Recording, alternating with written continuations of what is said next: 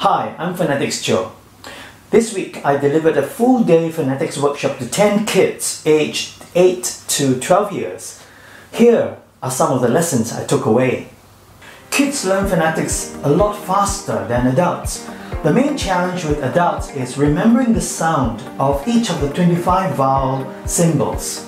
No such problem with the kids. Kids have an extraordinary capacity to connect the phonetic symbol to its sound. How do they do it? I was given a clue when they playfully took this symbol, which has the sound or, turned it sideways and said, "Oh, angry face." And throughout the day, they said, "Oh, angry face," whenever this symbol was needed. So here's a lesson that we adults could take away. Make learning fun and it becomes easier. Be playful or even crazy, so long as it helps us learn. Kids love to be challenged, so they were up for every game and quiz I threw at them. In fact, they all wanted to outdo each other, always asking, "Was I the first?" And even when they knew they weren't the first to get the answer right, the next question was I the second? Now, my phonetics workshop was developed for adults, so I had to edit, remove or add content that would bring value to and increase the engagement with my new audience, the kids.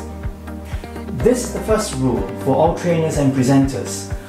Understand your audience and make their problem your purpose. These were some of the changes I made. 1. I know that learning 49 phonetic symbols would be challenging. So I told them right at the start that it was going to be tough and asked them if they were up to it. I know kids love challenges, so by doing this, I got them pumped up to rise above themselves. 2. For the adult classes, I used this passage from Dalai Lama for an exercise. For the kids, I used this passage from Toy Story 2 instead. I even changed the title of my workshop from Speaking Well for Success to All Kids Can Speak Well. The final lesson I learned from the kids is something I don't have an answer to. When I told them this word is pronounced cure and not cure, one of the kids asked me, if I said cure in an English oral exam, will the teacher fail me?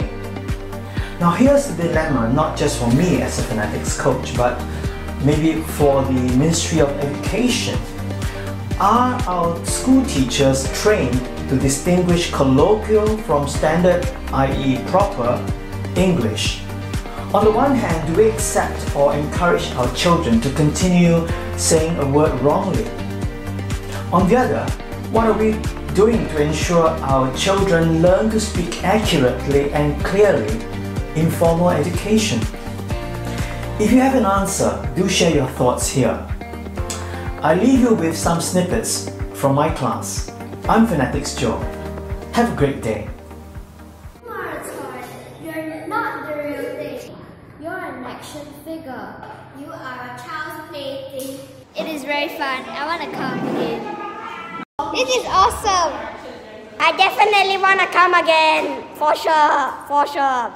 This class is not about the quantity, but actually the quality.